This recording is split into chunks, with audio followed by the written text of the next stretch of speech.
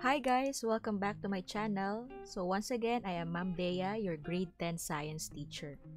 Right now, we are in week number 6 of the first quarter, and today we will be discussing another lesson which is anchored with module number 6 entitled A Beautiful Disaster. So what is this module all about? This time, we will be discussing divergent plate boundaries and transform fault boundaries. As you can remember, last week, we finished discussing convergent plate boundaries and its types, namely oceanic-oceanic convergence, oceanic-continental convergence, and continental-continental convergence. Last week, we learned that each subtype of convergent plate boundary would result to a specific geologic formation or geologic occurrence. For example, oceanic-oceanic convergence would result to a volcanic island arc, a trench, and earthquakes.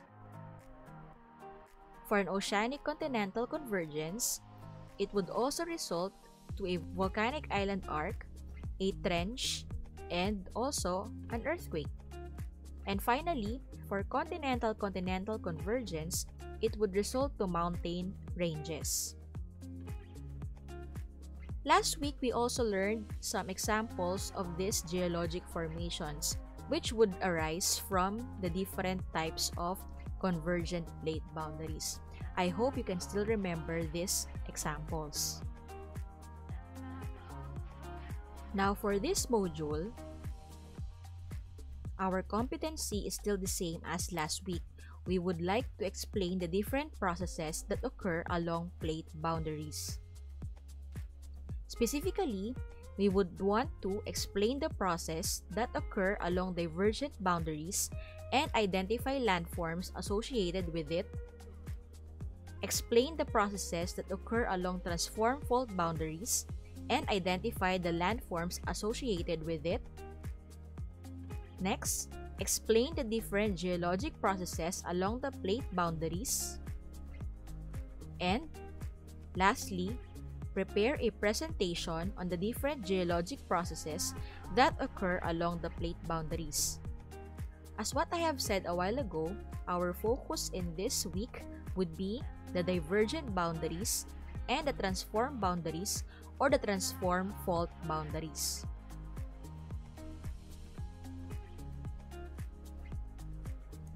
Now, let's go back to this map. Last time, I have already shown you this map and we have highlighted the red marks. The red marks show convergent plate boundaries. But right now, since we will be discussing divergent and transform fault boundaries, I want you to focus on the white and the orange lines. Now, can you see where most of the divergent and transform fault boundaries are located?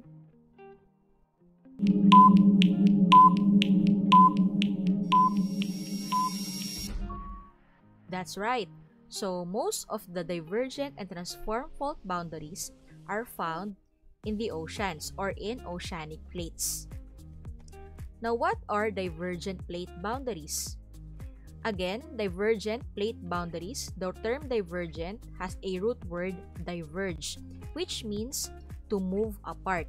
So, it is a place where two plates move apart or move away from each other. It is also called a constructive plate boundary. If you remember, convergent plate boundaries, we use the term destructive primarily because one plate would go down or go beneath the other plate and undergo a process called subduction. However, in the case of divergent plate boundaries, since the plates are moving away from each other, the magma will come out in the middle and will produce new seafloor or new piece of lithosphere. That's why it is called constructive. We are continuously constructing new piece of the lithosphere. There are two types of outcomes or geologic landforms that can be created in a divergent plate boundary. They are rift valleys and oceanic ridges. So rift valleys are usually found in continental lithosphere, whereas oceanic ridges are usually found in oceanic lithosphere. This diagram somehow summarizes what happens in a divergent plate boundary. When two plates move away from each other, unwarping happens, and then a rift valley would be produced in the middle, wherein the land in the middle will be coming from the magma that goes up from the space in between the two plates that are moving away from each other. Then after some time, this rift valley will transform into a linear sea, and since the plates are still moving over time, an oceanic ridge will form in the middle. Remember, the plates are not moving overnight. It will take millions of years before a very significant change can be seen. Just like what I have said last time, the movement is in millimeters per year. So can you imagine how small that movement is? But then, if we look at the change over time, the change would be very significant already. Now let's go to rift valleys. Rift valleys are deep faulted structures found along the axis of divergent plate boundaries. An example of a rift valley is this. So this is the East African Rift. This part is moving away from this part, and this is part of continental lithosphere. Okay, so on the other hand, we also have a mid-ocean ridge. Again, the mid-ocean ridge or the mid-oceanic ridge forms in oceanic lithosphere. So it is the most extensive chain of mountains on Earth, stretching nearly 65,000 kilometers and with more than 90% of the mountain range lying in deep ocean. So it's like a mixture of mountain ranges and active volcanoes which are found in the ocean floor. And one of the most common or most famous mid-oceanic ridges or mid-ocean ridges is the Mid-Atlantic Ridge, as you can see in the picture shown on the screen.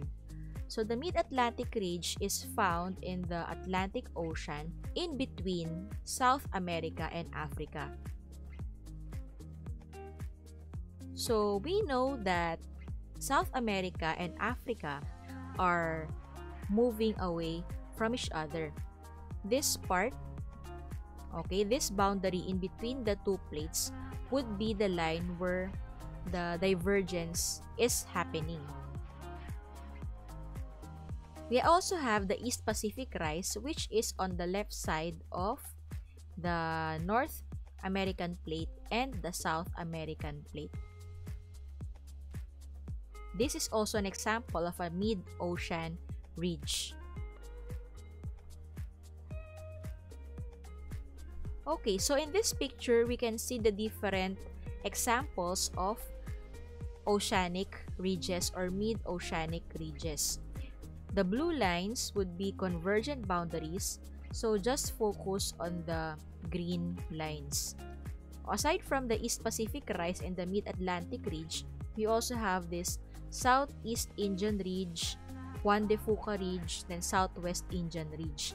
And you can see the rate of movements per year.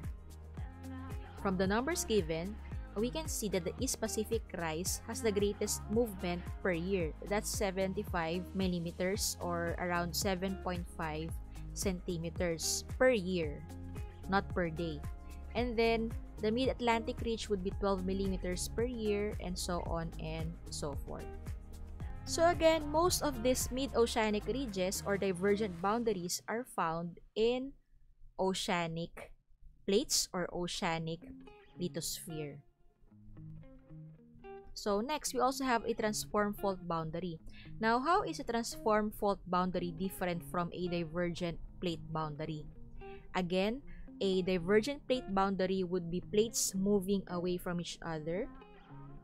But a transform fault boundary would be a plate moving past each other, or sliding past each other, or grinding past each other. Okay? And remember that in this type of plate boundary, there is no production or destruction of the lithosphere. Unlike for convergent plate boundaries, which we call destructive, and divergent plate boundaries, which we call constructive, this one, the transform fault boundaries, we call them conservative. Why? Why conservative? Because again, there is no production or destruction. Sa Tagalog, walang nabubuo, wala ring nasisira. So again, remember the movement. The movements are sliding past each other.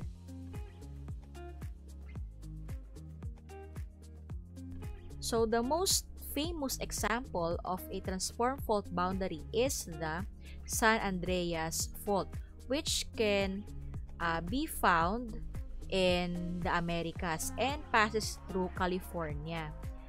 It is the result of the movement of the Pacific Plate and the North American Plate, which are moving sideways. One is going to this direction and one is going to this direction, as you can see in the image. And if you have watched this movie, there's a movie that is dedicated for this fault, and the title is the same, San Andreas, wherein Dwayne Johnson is the main protagonist of the movie. So I don't know if you have watched this movie, but this movie is quite a good movie to see if you want to know what happens or what could possibly happen during an earthquake. Because just like a while ago, we have said that while there is nothing that is produced or destroyed in a transform fault boundary, it would usually cause earthquakes. Bakit pa nila ginawa ng movie si San Andreas Fault? Kasi si San Andreas, possible siya na mag-cause ng tinatawag na the big one, which is similar to the big one that we have been expecting in the Philippines. So dahil mahaba si San Andreas Fault, any movement that happens anytime soon would cause great destruction. So there. Let's now go to the simulation using the PhET simulation that we have used last time for convergent boundaries. First, I will demonstrate a divergent boundary.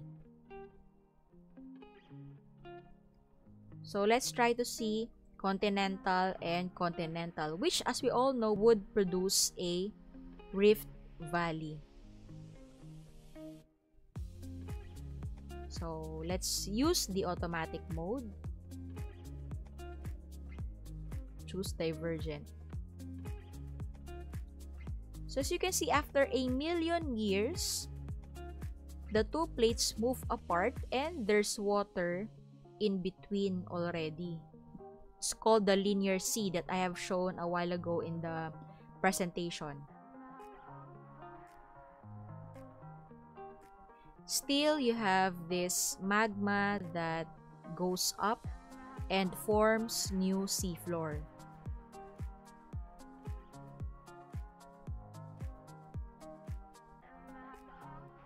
And as you can see, it was labeled as young oceanic crust.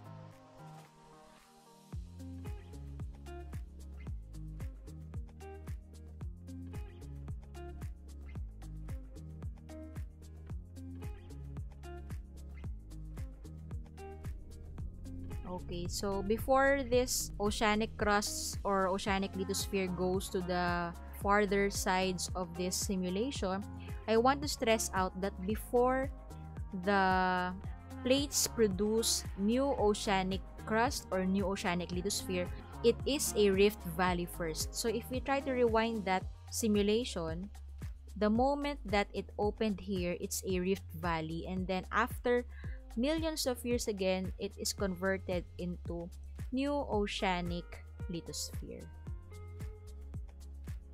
Okay, so what you see in the middle would be a mid-oceanic ridge or mid-ocean ridge. If we try to use oceanic crust, we will be observing the same. However, we cannot really observe the difference because it's seafloor becoming new seafloor. So here you have old, and then you have the younger crust in the middle. Okay, so now let's go to transform fault boundary.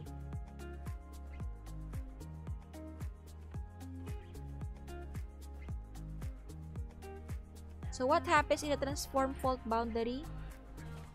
The plates are just moving side by side or grinding past each other. Nothing is produced, nothing is destroyed, but any movement would cause an earthquake.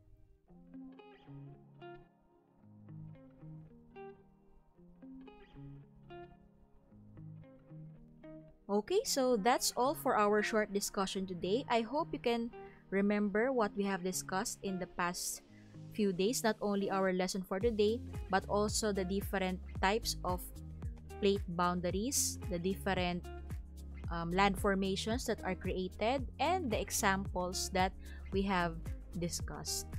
So, see you in my next video and happy learning. Bye!